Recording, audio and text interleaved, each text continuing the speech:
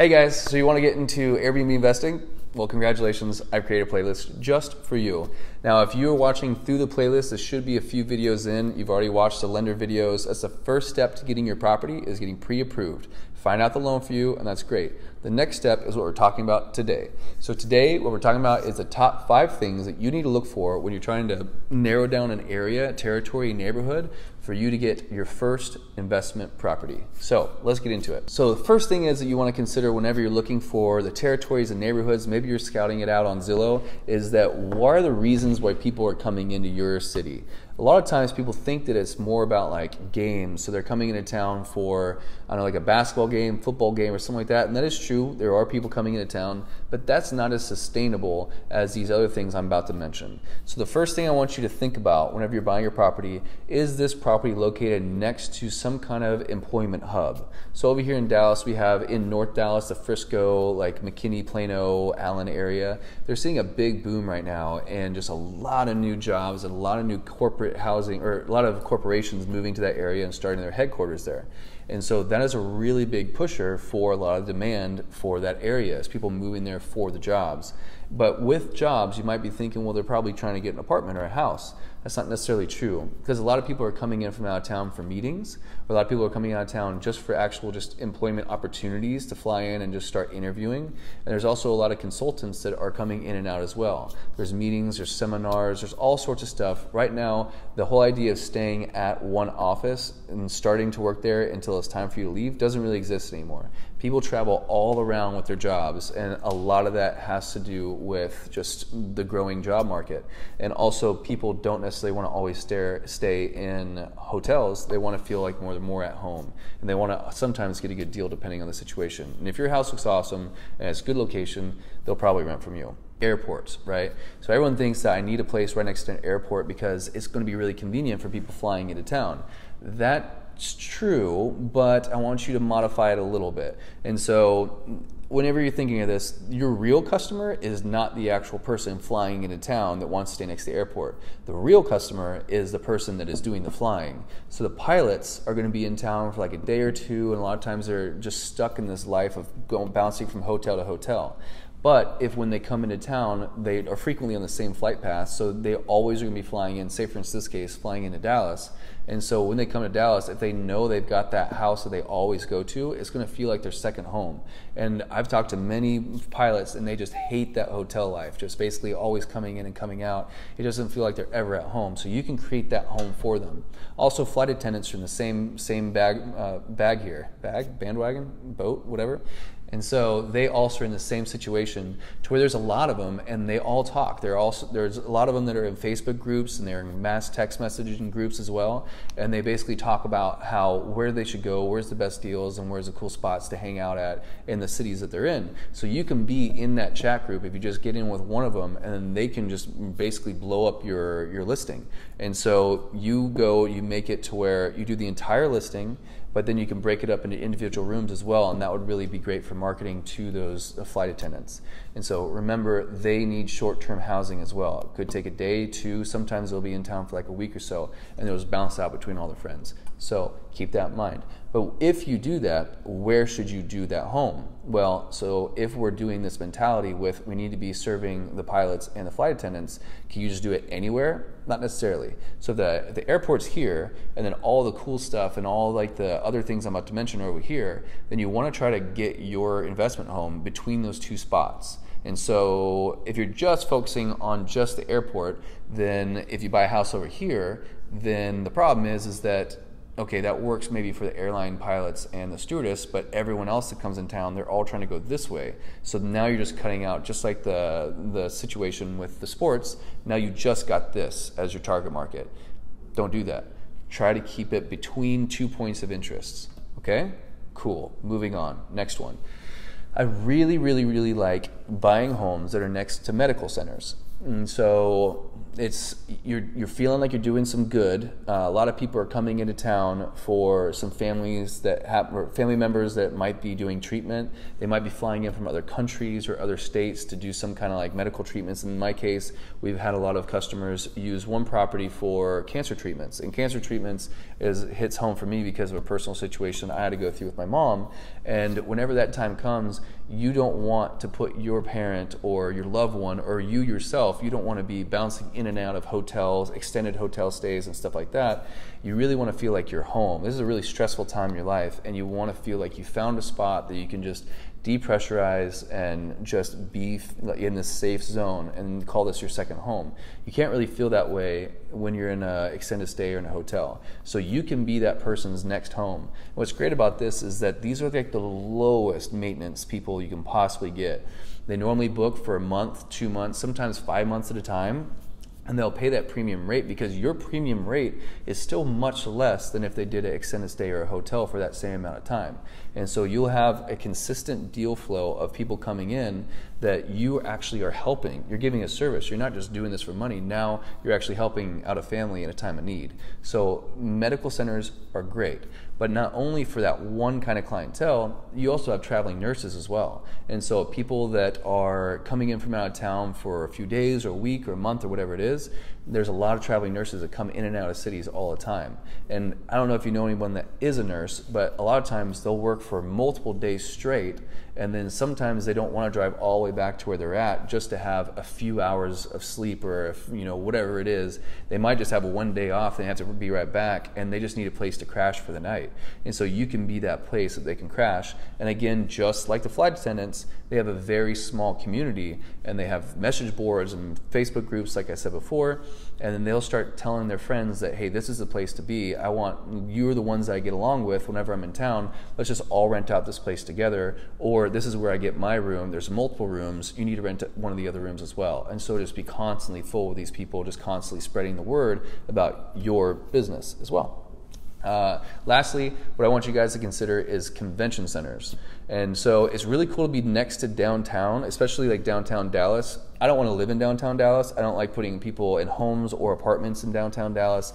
I personally am not a big fan. A lot of downtowns are kind of gross, and Dallas is one of them, but we're working on it. But as far as people coming into town, downtown has a lot of events for people that are in town for a short amount of time. And so we have huge conventions that come into Dallas. It's like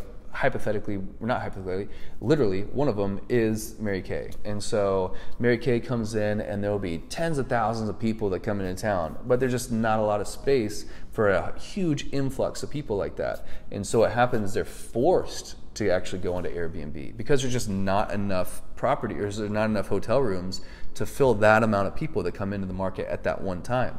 And so you can be taking advantage of those big old events that come in. Kay Bailey Hutchison in Dallas is also a big convention center to be next to, and even some that I never even heard of before. There's one called Dallas Market Hall that I didn't think was a real thing, but then I started getting a lot of I started getting a lot of people booking my listings because they always ask, how close is this to Dallas Market Hall?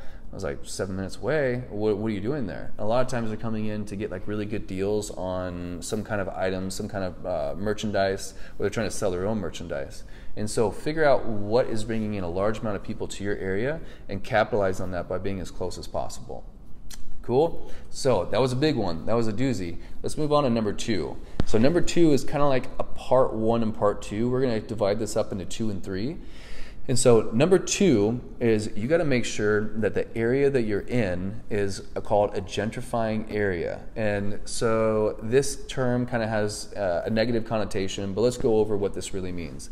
Is that in Dallas, there are really affluent areas, and most of the people that come to me whenever they're trying to buy property, and like, oh, I want to buy an Airbnb property in, say for instance, Lower Greenville, which is, or M Streets, which is like a $500, if you're lucky, but $600,000, $700,000 and up, all the way in the millions for properties. And so, yeah, cool. If you are wanting to buy at the top of the market and a really expensive house, which is really cool, but the thing is your mortgage is going to be like really, really high. And so it's going to be hard to make profit on that. So what you really want to do is find the neighborhoods next to those neighborhoods that are gentrifying in the sense that the original community that was there is now being flipped. All the properties are starting to flip into nicer, newer properties. You can also tell this by the fact that there'll be empty lots, or there'll be like a home that was built in 1900 or 1920 and it's starting to fall apart, and then right next to it there's like this really nice brand new townhome or something that just got built, and you can see that people have already spent a lot of money and time and research into figuring out if this area is going to develop. Another cool way to figure out if this is going to happen in the area that we're talking about is that if you see typical traditional restaurants for the area that are not very well known and kind of lower price points, if those start to be flipped into newer, trendier, kind of strange spots. So if you saw like Michoacana or something like that turn into like a really cool, nice, hip ramen restaurant or something, if people are willing to spend $15 on a ramen bowl, then you're probably in an area that is attracting the new kind of millennials or something like that. If you see a place that's going to sell avocado toast, or you see a place that's selling like $7 lattes, then you're probably investing in an area that is going to consistently grow just because it's bringing in that new kind of clientele. And so when you're looking at gentrifying homes, you're not looking at the cool area, you're looking at the area right outside the cool area. That's really important to get that. And why do we do that? And so why we do that is because there is a way to make money on Airbnb with just cash. And so that's cool. You can buy a property and then you're making cash on it every single month. But if you buy a property in a gentrifying area, then not only are you making profit on it every single month, but in a year, 2 years, 5 years, if you bought a property for $200,000, that property could be worth $300,000 or whatever. I'm just using it as an example. And so in that case, then not only did you make, say for instance, $12,000, let's say for instance, $10,000 profit a year, which would be really low if you're doing Airbnb investing, but let's just say for numbers, $10,000 profit in 1 year, but your house went from $200,000 to $210,000 within that year. You actually profited $20,000 that year because the house actually went up in value. Now, what you do with that equity is up to you. You can either use that to just have a higher net worth on paper and get better and bigger loans. You can do what's called a cash out refi, and so basically you pull that cash out and put a new loan on the property, and you can use that cash with whatever you want to do. Or you can, just sell the house and you can make a profit. And so that's up to you, but it's nice to have those options. And so what you want to kind of think about is, what is a Class B neighborhood? Now let's talk about what a Class B neighborhood is. So number 3, so when you're looking at these neighborhoods, think about Class B in the sense that there's Class A properties, and that's going to be a little bit above the market average, and you're going to have Class C properties, which is a little bit below market average. And so let's break this down. So in Dallas, around here, if I look around left and right, then I'm literally looking left, and those start at like $1 million, $1.5 million. And so that is not Class B. That's not even close to market average. If you look in your specific neighborhood and everything is in Dallas like 600,000, 700,000, you could trick yourself into thinking that that's just how much it costs to buy a home in Dallas. That's not the case. The actual, and this depends on which state you're in and which city, but I'm just saying for Dallas, because that's what I know, is that the average is like $250,000, $260,000 for an average home sale in the DFW area.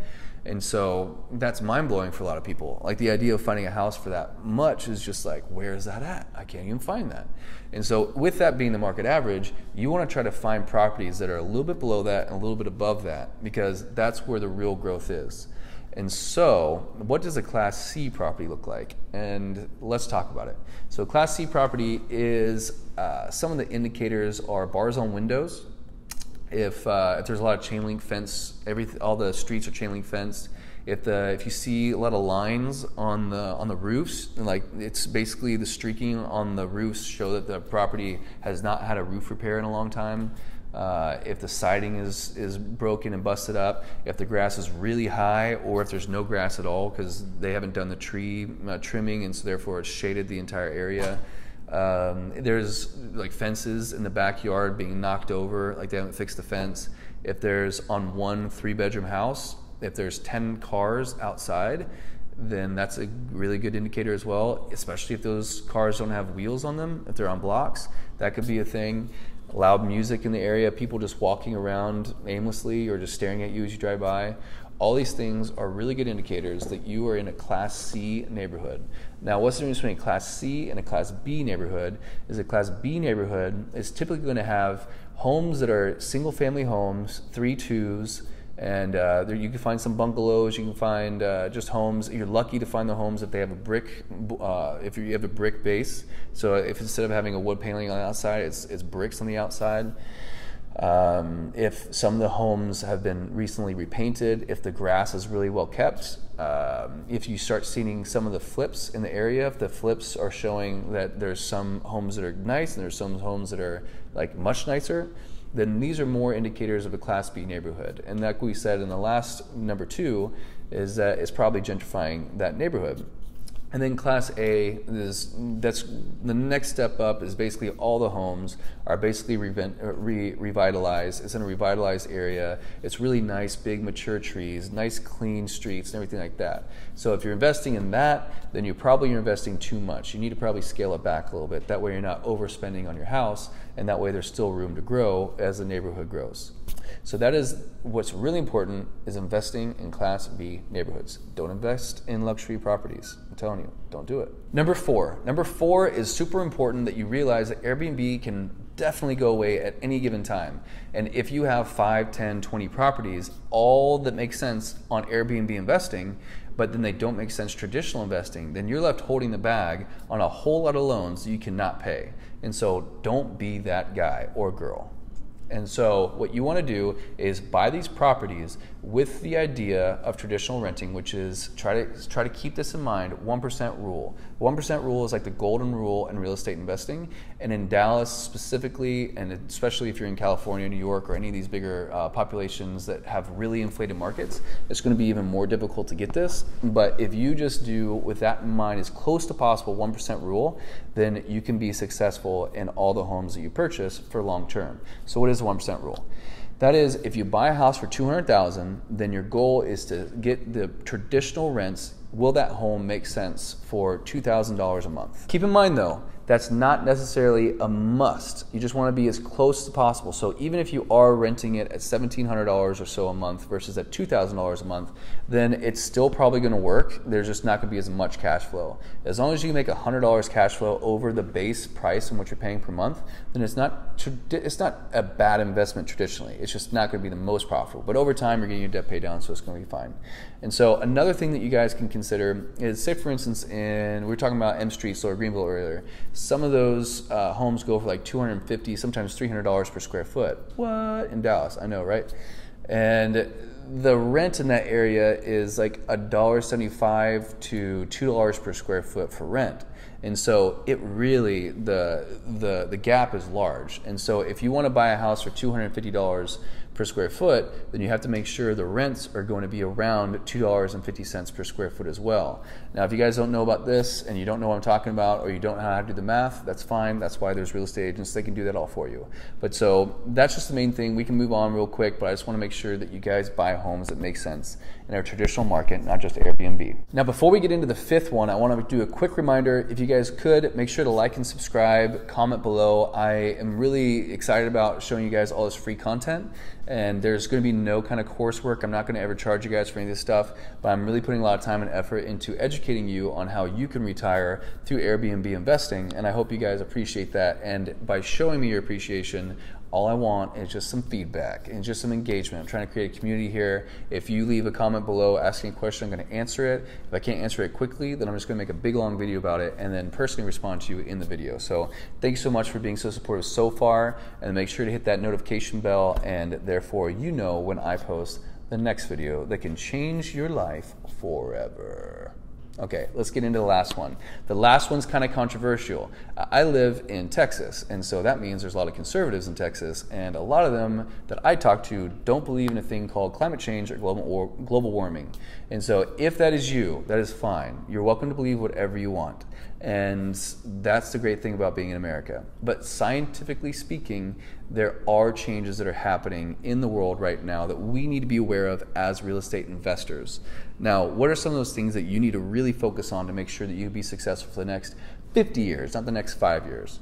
So we are having an issue with water in general. And so if you're next to a body of water that can potentially at one point in the future flood, then you need to be very mindful of that, and you want to be at high ground. And so you don't want to be at or below sea level if possible, unless you're really far away from a floodplain. There are maps in every single territory in the United States of floodplains. And so you can go online, you can check this potential house and where is it in a floodplain. If it's in a 500-year floodplain, then you're relatively safe, but we just had like a 500-year storm or 500-year flood in Houston that happened like twice in the last like less than 5 years. And so even though it's a 500-year flood, things don't make sense anymore. Things aren't as normal as they used to be.